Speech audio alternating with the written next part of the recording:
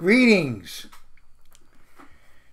There were three men whose wives were about to have children, and they opted to be in a waiting room. A nurse came out and told the first man, "Congratulations, your wife has given birth to twins." And he said, "Well, that's really interesting. I work for the Minnesota Twins." A few minutes later, the nurse came back to another man waiting there, and she said, "Wow, your wife has given birth to triplets." And the man said, "Well, that's amazing. I work for 3M. The third man put on his coat and started walking out. And the nurse said to him, why are you walking out?" He said, "I work for 7-Up. The reason I told that joke, you'll see as we go through this discussion today. I'm speaking on Veterans Day of 2022. When I was a little boy in America, it was Armistice Day, and then it was changed to Veterans Day. In some countries, it's still mainly focused on the end of the First World War. It was called then the Great War. It ended at the 11th hour of the 11th day of the 11th month, the truce. And that was, of course, supposed to be the Great War, and there weren't going to be world wars after that. But unfortunately, that obviously was not the case. This world will truly know peace when God rules this world directly with the and under Jesus Christ, the returned Jesus Christ will be the resurrected saints. Then this world will know a condition going back to the Garden of Eden. It will be an earthly paradise at that point. Until that time, we struggle along, and governments do as best they can, hopefully. In some cases, they are oppressive, but in other cases, they are trying at least to do the best for their people. But we won't reach really the ideal until the second coming of Christ, and I'll say more about that in a moment. In fact, I'll give the title of my message today. It is Praise for God's Kingdom, or praises, I'll say, praises for God's Kingdom. I wanted to focus on a couple of Psalms that relate to this coming kingdom of God, this coming millennium, this coming messianic age, the wonderful world tomorrow, the awesome age ahead. There are a couple of Psalms I wanted to go over today that relate to that. In Ephesians 5 and verse 18, we're told, "And do not be drunk with wine." Now, it's wonderful to drink wine, but not to be drunk. "And do not be drunk with wine, in which is dissipation, but be filled with the Spirit, speaking to one another in psalms, and hymns, and spiritual songs, singing and making melody in your heart to the Lord." Well, I do want to at least read a couple of Psalms to you today and discuss them. I want to now go to the book of James, the 5th chapter, and verse 13. James 5:13. "Is anyone among you suffering? Let him pray. Is anyone cheerful? Let him sing psalms."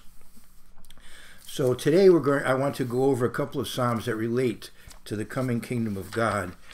And in Matthew, the 6th chapter, and it's also found elsewhere, but I want to go to the Matthew 6 and verse 10. Here we're given an outline about what to pray about. And of course, after we address our celestial Father, then we pray, "Your kingdom come." In verse 10 of Matthew 6, "Your will be done on earth as it is in heaven." Your kingdom come. This is a prayer we need to be very much a part of our prayer life. The 4th book of Psalms has a strong association with the coming kingdom of God, and it is in effect seasonally very much related to the autumn of the year and the festivals that picture the judgment of humankind, the second coming of Christ, the millennium and beyond. That 4th book of Psalms relates a lot to that autumn festival season, and also each Sabbath the fourth book of Psalms is something that we would be inspired to read on the Sabbath. In fact, Psalm 92 is a psalm for the Sabbath day. And if you were a regular synagogue goer, you would see that on Friday evening and then again during the day on Saturday morning, a lot of that fourth book of Psalms will be recited. I want to go to the 96th. And I am going to keep a Hebrew version as well with me here. Let's go to the 96th Psalm. And you'll see that indeed a lot of these Psalms, if you read them, do relate to the coming kingdom of God. He does intend to directly intervene in human affairs. Jesus Christ came at first to be a sacrificial lamb, but he's coming eventually as the Lion of the tribe of Judah to rule, and the resurrected saints under him. A song of so let's go to Psalm 96. Oh, sing to the eternal a new song, or sing to the Lord. I'll say Lord here, but it is, of course, when you see it in all caps here, it is Yud, He, Vav, He, the Tetragrammaton. Oh, sing to the Lord a new song. Sing to the Lord all the earth. Sing to the Lord, bless his name. Proclaim the good news of his salvation from day to day. Proclaim the good news of his salvation from day to day. And this is, of course, the responsibility of the ministry to do. It is the responsibility of God's church to proclaim, the good news of his salvation from day to day. This is, of course, the Great Commission of the church, as we know. And just to review, what is the good news? I want to go back to the Gospel of Mark and how it begins and then how it defines the good news later on in that same chapter. I'll go to Mark 1:1.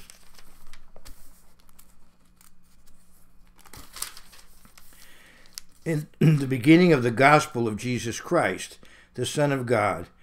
Of course, Jesus Christ is the central personality of this good news.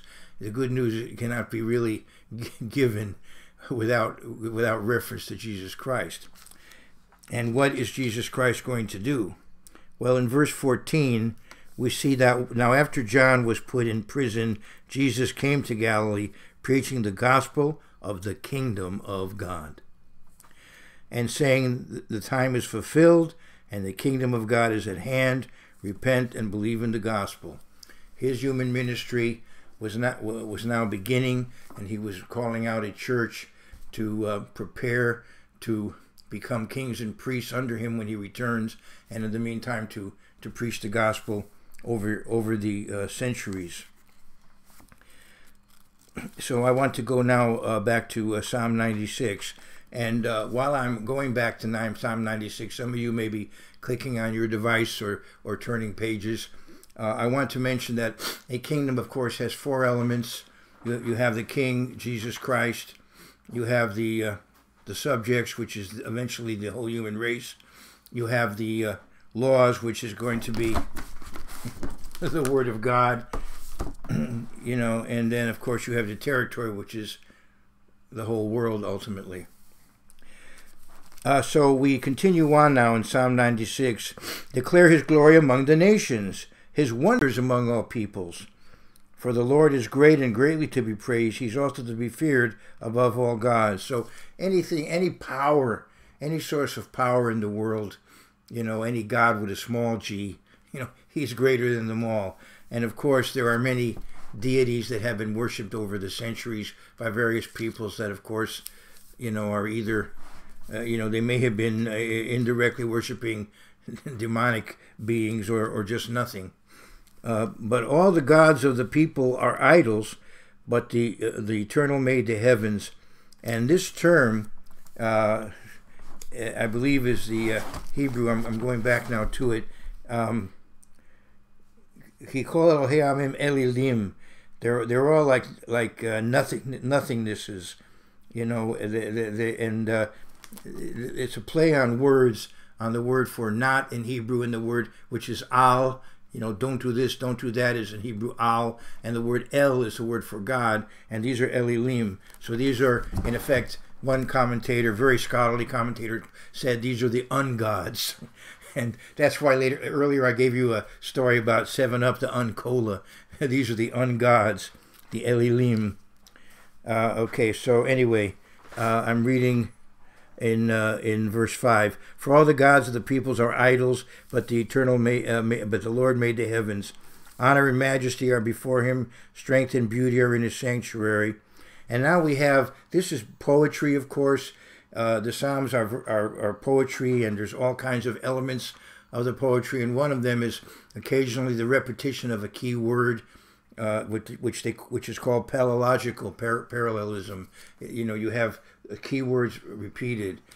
Give to the eternal, and give to the Lord, give to the Lord, give to the Lord, in these two verses. And it kind of builds to a climax. Give to the Lord, O families of the peoples, give to the Lord glory and strength, give to the Lord the glory due his name. You know, so, which is, of course, beyond what we can really do, but we can try, right? Bring an offering and come into his courts. O worship the Lord in the beauty of holiness. Tremble before him all the earth. When we talk about the name of the Lord, of course, we're talking about all that implies, you know, his authority and his character.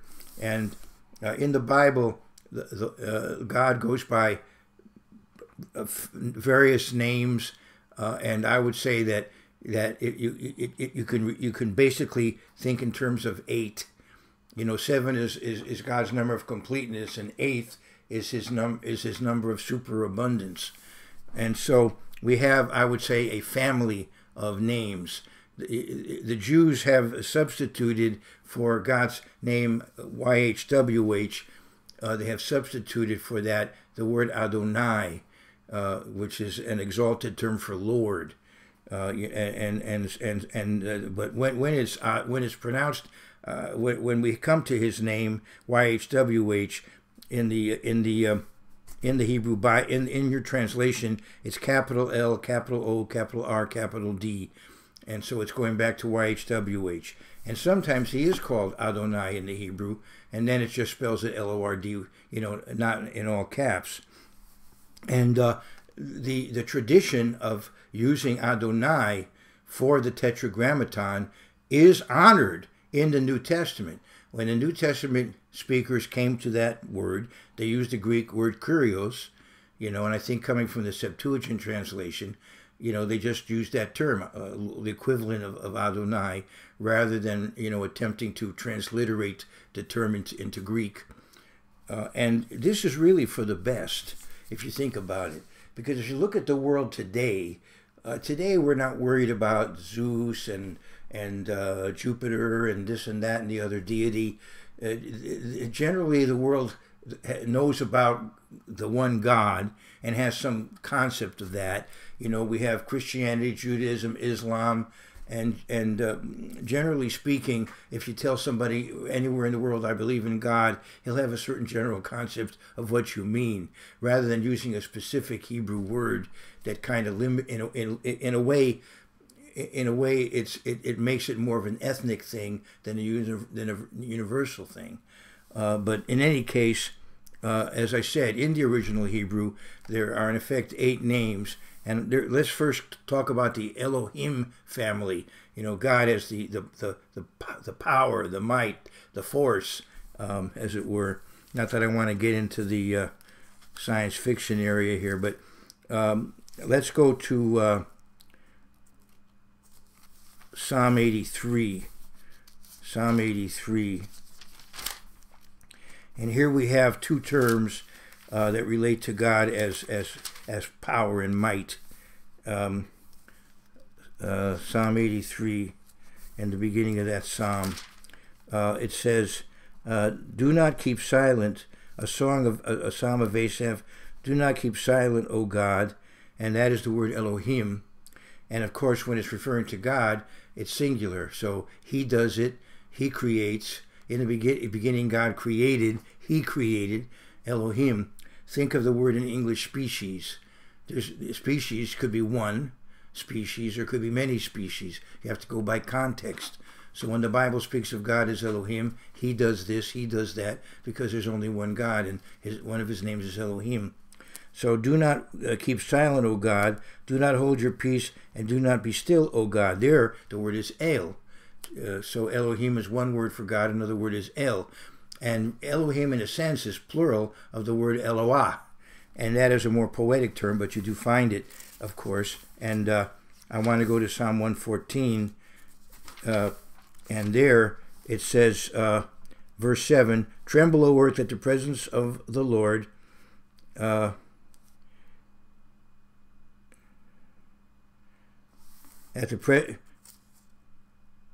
Okay, this translation. Okay, yes, the Hebrew is, the word order is a little different in Hebrew, but the word for Lord here is Adonai, so that's why it's not in all caps. Tremble, alert, at the presence of the Lord, at the presence of the God of Jacob, and that word for God is Eloah. So you have the Elohim family. You have El, Eloah, Elohim. All right, so that's 3 names. And then you have the Adonai family, as I've said, and you saw it there, but I want to go to Psalm 130. And in Psalm 130,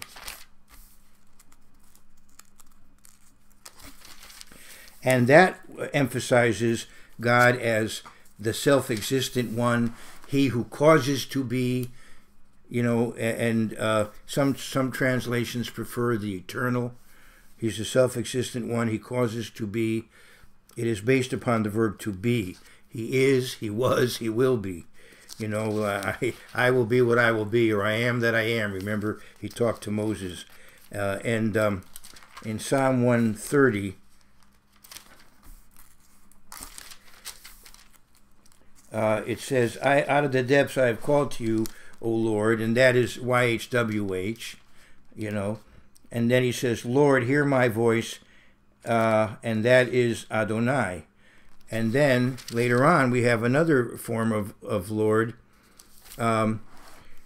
If you, Lord, should mark iniquities, O Lord, who could stand? But the first Lord is in all caps, but it is not YHWH. It's a shorter form, Yah. Just, you could spell it Y-A-H. So you have the form Yahweh, Yah, and Adonai. That's another family. I know in Jamaica it's very popular, I think, to speak of God as Jah, J-A-H. I think that's a popular term that they use in Jamaica. So we have the Elohim family, we have El, Eloah, Elohim, then we have the Adonai family, Yahweh, Yah, and Adonai. Okay, but there is also another term for God which is found in Psalm 91, and that's a more complex term in terms of what it actually means. It's often translated the Almighty. I speculate that it meant the Great Spirit might have been the meaning of it, that term that is used by Native Americans. And anyway, in Psalm 91, he who dwells in the secret place of the Most High shall abide under the shadow of the Almighty, and that is Shaddai. Sometimes he's called Shaddai, or he's called El Shaddai, and it's often translated as God Almighty. So Shaddai is another name of God, and there are various interpretations of it, and all of which may be correct in some sense. But I think of it as the Great Spirit. But also, there's another term for God that is here, and I think of that as the 8th one. You know, in other words, we have the complete list of names, but then and Shaddai being the 7th, but now we have the 8th, Elyon, the Most High. So God is also called Elyon. In fact, the Psalm of the Sabbath Day talks of God as Elyon. If you look at Psalm 92, and he who dwells in the secret place of Elyon, of the Most High.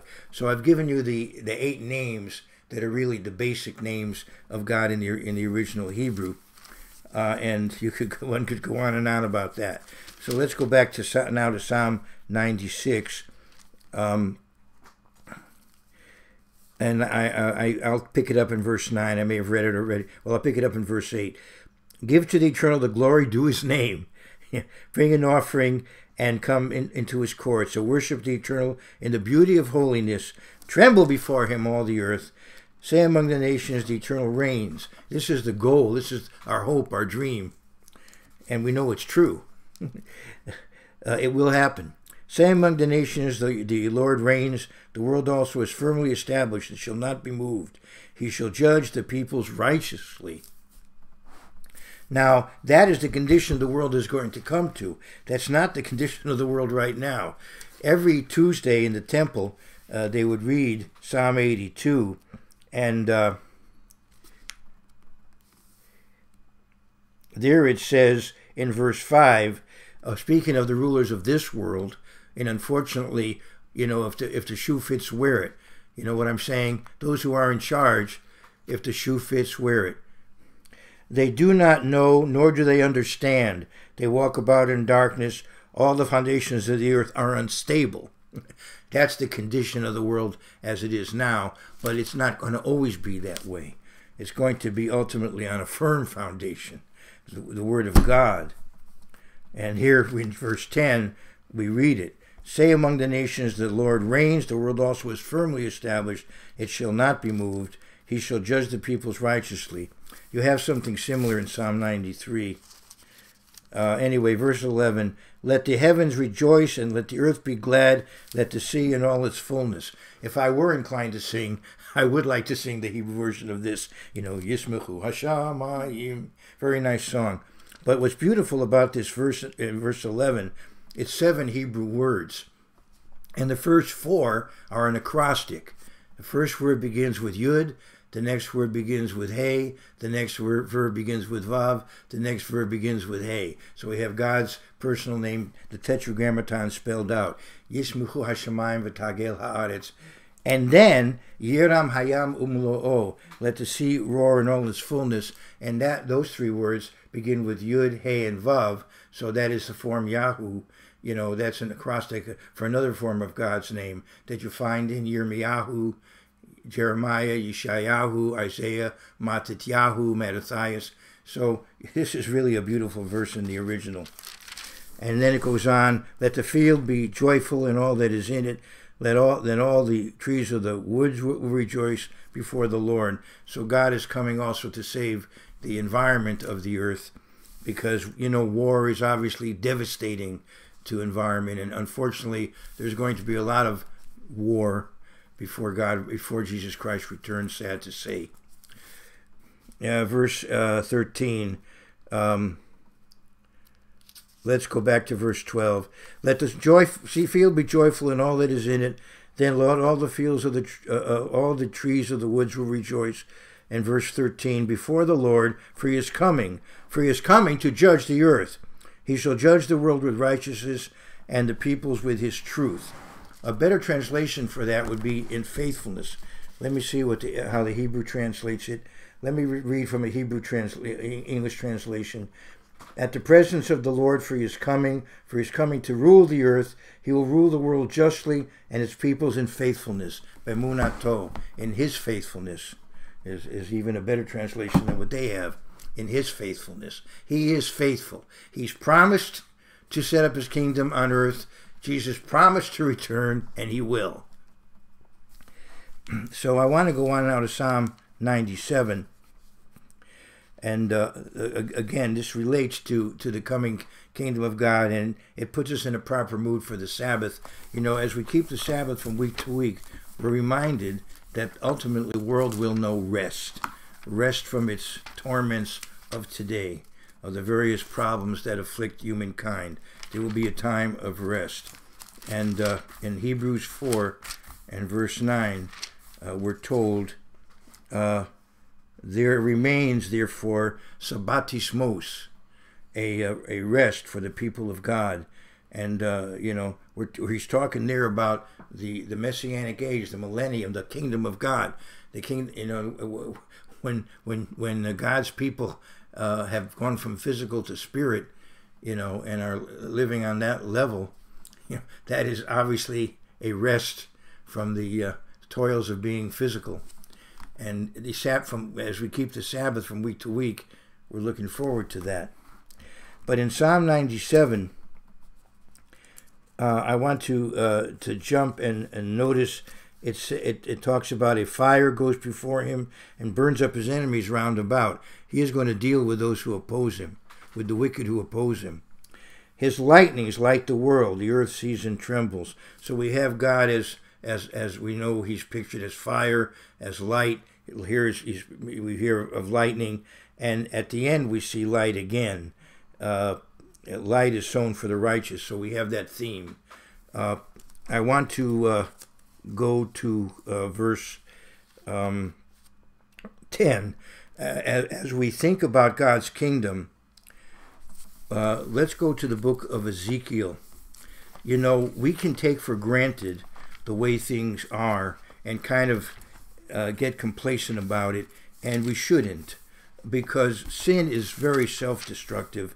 Sin damages the sinner and those around the sinner. And, you know, ultimately this world would destroy itself if God, you know, were not to intervene. Let's go to verse 3 of Ezekiel 9. Now the glory of God of the God of Israel had gone up from the cherub where it had been to the threshold of the temple, and he called to the man clothed with linen who had the writer's inkhorn at his side. And the Lord said to him, Go through the midst of the city, through the midst of Jerusalem, and put a mark on the thresholds of the men who sigh and cry over all the abominations that are done within it. Let's keep a high standard. Let's be firmly rooted in God's word and not compromise with it, and not just go with the flow with the way things are in this world. Because right now, in many countries, we're in a period where standards are, in many areas of life, are deteriorating. Speech is getting more coarse. Excuse me. And there's just there's just a lowering of standards in many ways, in many areas that are hearing my voice at this time, that are seeing me. It is for us, you know, to maintain the standards that we know God would have us to maintain, and to be concerned for what's happening around us, because ultimately we know it hurts people. It hurts the ones who practice this kind of behavior, and it hurts others around them, and it does lead to self-destruction. So we're told here in verse 10, you who love the Lord hate evil. Not hate people, but hate evil. You who hate the Lord hate evil. He preserves the souls of his saints. He delivers them from the hand of the wicked. Ultimately, you know, if you stick with it, you know, then you'll be ruling over this world, and you'll be able to therefore serve humankind. You will have the power to really make a difference that will make you for a blessing to others. You who love the Lord hate evil. He preserves the souls of his saints. He delivers them out of the hand of the wicked. Light is sown for the righteous, and gladness for the upright in heart. Again, I could break into song. Some of you may have seen a movie, and I'm not saying that it's a millennial movie, but some of you may have seen a comedy called The Frisco Kid, about a Polish rabbi who has to travel from Poland to America, and then from Philadelphia to San Francisco. And he's with a group of American Indians, and he's singing to them, and he sings this verse: "Light is sown for the righteous, and gladness for the upright in heart." And so again, you know, we are to be the light of the world, as Jesus said. You know, we're to be salt of the earth and the light of the world, and Jesus, of course, is the great light of the world. Light is sown for the righteous, and gladness for the upright in heart. Ultimately, our future will be certainly a joyful one, and the Sabbath is intended to be a delightful day for us. Light is sown for the righteous, and gladness for the upright in heart. Rejoice in the Eternal, you righteous, and give thanks at the remembrance of his holy name. Actually, the text is at the remembrance of his holiness. The Zecher Kodsho, at the remembrance of his holiness. That's probably how it's going to be translated in the Hebrew version. Well, no, here it also says holy name, but the word name isn't there.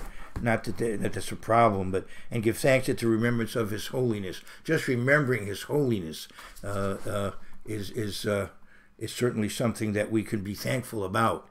We can be thankful that he is who he is. We can be thankful that he is and that he is who he is.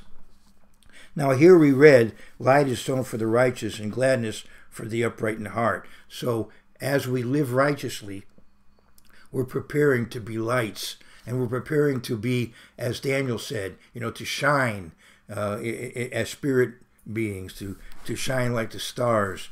And if we look at the book of James, I believe that he's elaborating on this verse. I want to go to the end of the 3rd chapter of James. So here we see, Or zarur lat tzaddik u'liyishrei lev simcha. Light is sown for the righteous and gladness for the upright in heart. And at the end of the book of James, it says, now the fruit of righteousness is sown in peace by those who make peace. So light is sown for the righteous, and how is righteousness sown? How does righteousness begin so that you can have the light? It says, now the fruit of righteousness is sown in peace by those who make peace. So what comes from righteousness comes because righteous people are peacemakers. We should be, as Christians, peaceable people. We should not be people who stir up strife. In our daily lives, in the way we treat others, we should be promoting peace with others. And we should be careful how we address others, how we deal with others. I want to go to Matthew, the 5th chapter, and the famous so-called Sermon on the Mount. And I want to go to 5, and I want to go to verse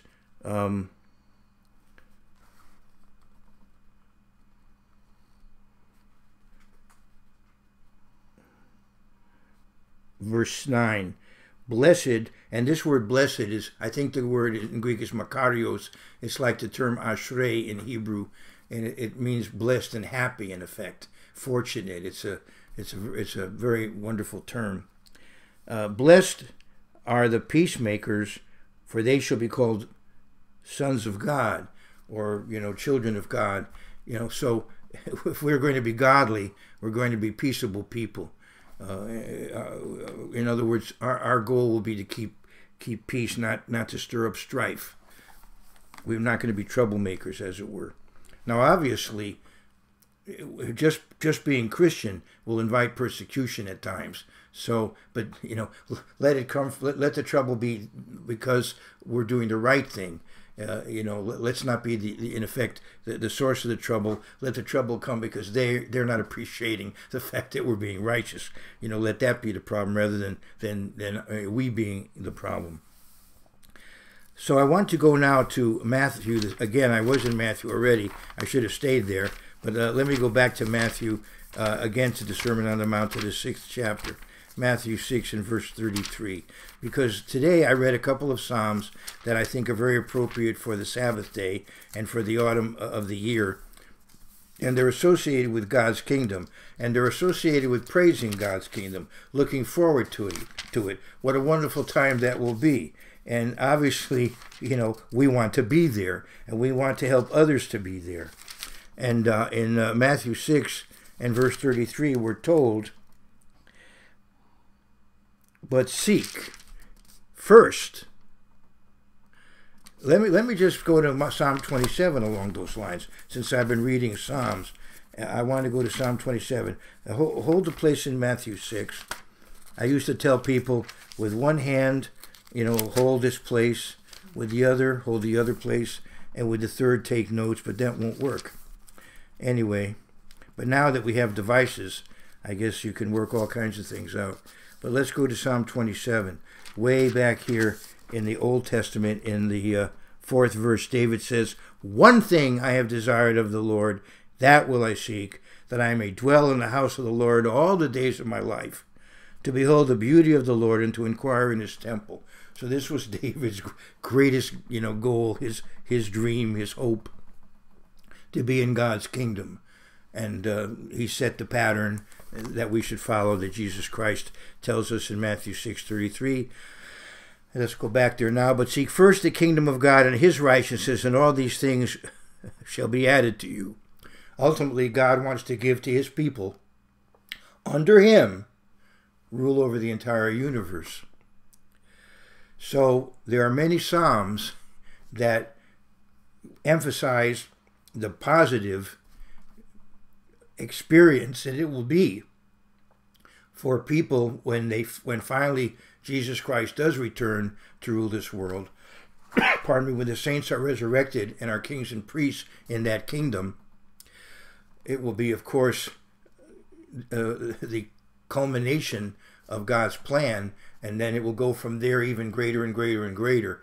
You know, and many of these points I hope were covered at your various festival sites that you attended, what God has in store for humanity, which we can only have a partial picture, as Paul said.